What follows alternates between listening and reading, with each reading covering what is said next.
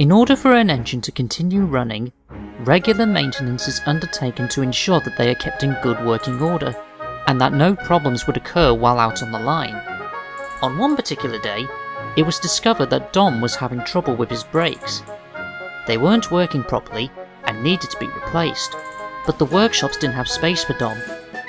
So, as a precaution, Mr. Harris decided to lessen the number of trains Dom would usually pull in case heavy amounts took a toll on his brakes. This proved to work, but there was a catch. The other engines would have to do some of Dom's other jobs as well as their own, but this did not go down well with one of them, and one night, opinions were voiced. "Why should we put up with Dom's work?" Sadie protested. "We have enough work to do ourselves." Mr. Harris made the decision to limit the amount for me until a space is available for my brakes to be fixed, replied Dom.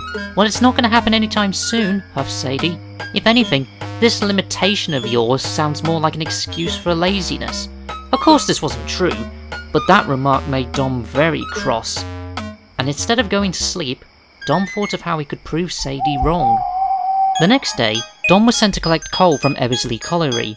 He would then bring it down to the junction where an engine from the main line would take it further on. There were a lot of trucks, and Dom knew he would have to take them in smaller sections, 4 trucks at the most. But not wanting to hear more complaints about his limitations, Dom decided to take all of them at once. So he shunted the trucks into one long line, and then he headed off for the junction.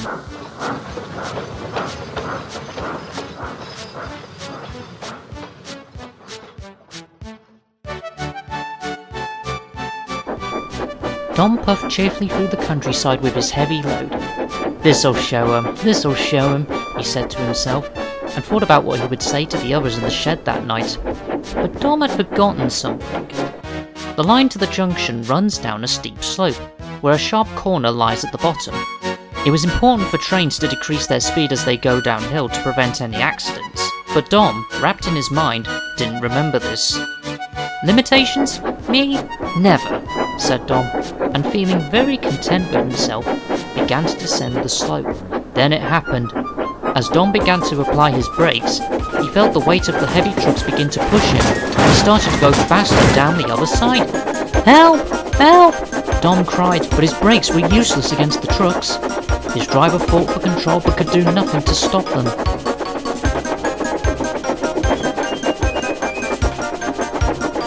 The bottom of the slope came closer and closer until, with a jolt, Dom hit the corner and came off the rails. He wasn't hurt, just shaken, but his brakes were now in a worse shape than before. "Oh dear," Dom muttered. "I shouldn't have tried to take all those trucks. And now look what's happened. I am a silly engine." When Dom was back on the rails, Mr. Harris came to see him.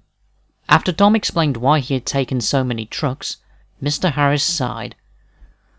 "I limited your trains so that accidents like this wouldn't happen," he explained.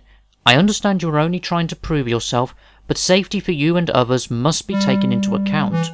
"Yes, sir," replied Dom quietly. He knew Mr. Harris was right. While Dom didn't suffer too much damage, he had to stay in the workshop for a while. Instead of being cross again, Sadie was worried about Dom and volunteered to do his work until he returned, and when Dom did, both engines mended their ways and had been firm friends ever since.